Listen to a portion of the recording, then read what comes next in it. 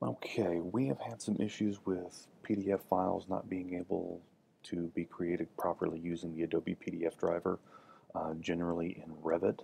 The purpose of this video is to instruct you on how to properly configure your Adobe PDF printer driver so that it will work correctly with Revit. Everyone needs to have this done the same way. Revit references some of the names that are configured in your Adobe PDF printer driver, so everyone has to have their printer driver configured the same. This is so that you can verify a setting in case something goes wrong. As you can see, I've got up devices and printers. You saw me pull that up, clicking on the start button and clicking on devices and printers. I'm going to right click on the Adobe PDF printer driver and I'm going to select printing preferences. And you can see right off the bat that I have a few settings that are a little bit different here.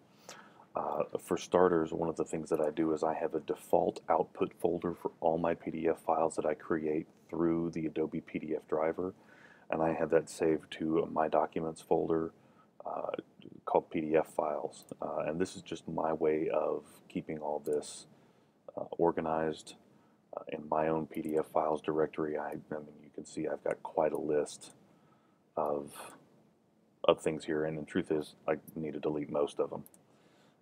So what I'm going to do is I'm going to default by saving this information. I'm going to have a default save output folder. Some of you may want that on your desktop. I do not recommend you putting this to a network location. Either place it in your desktop or place it in your My Documents folder, one of those two places. Also, the Adobe PDF page size, having these setups are absolutely critical to have them configured properly. If this name is different from one computer to the next, even if instead of 30x42, if the X is capitalized, if there's no spaces on either side of the X, it will not work properly, and Revit will very likely give you an error message there. So I'm going to click on the Add button, and this allows me to modify my page sizes or add additional ones. As you can see, I've got a 30 by 42, and that's a lowercase x with the space on either side of the X. It's 30 inches wide and it's 42 inches tall, so its definition is portrait oriented, where it's longer vertically than it is horizontally, and that's fine. We'll adjust that in a different part of the dialog to set it to landscape, but we want it set this way.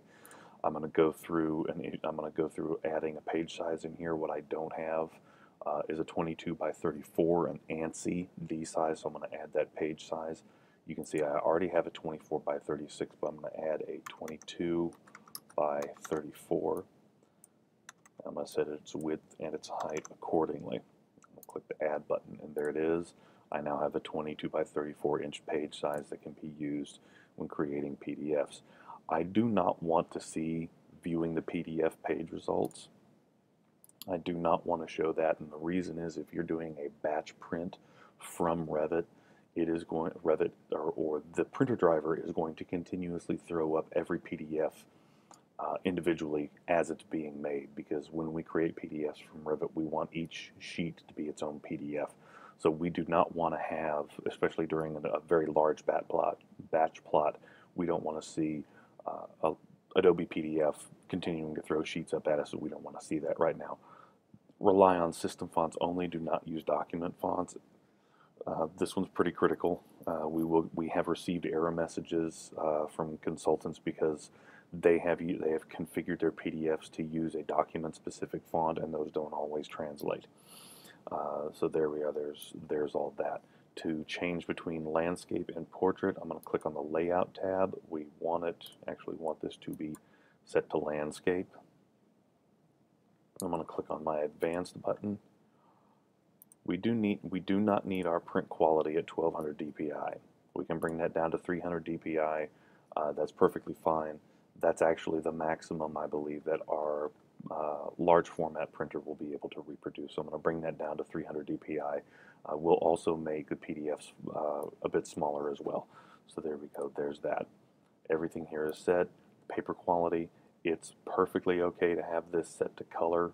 that's fine. The applications that we use will handle whether the objects we see on the PDF are color or in black and white. So we're just going to leave this as is. We're done with this. I'm going to click Apply and click OK. Those are the proper settings for your Adobe PDF print driver, especially for use in Revit. Do not use the Adobe PDF printer driver when making PDFs out of AutoCAD. AutoCAD has its own PDF driver. This is for Revit. This is for Excel, PowerPoint, Photoshop, whatever.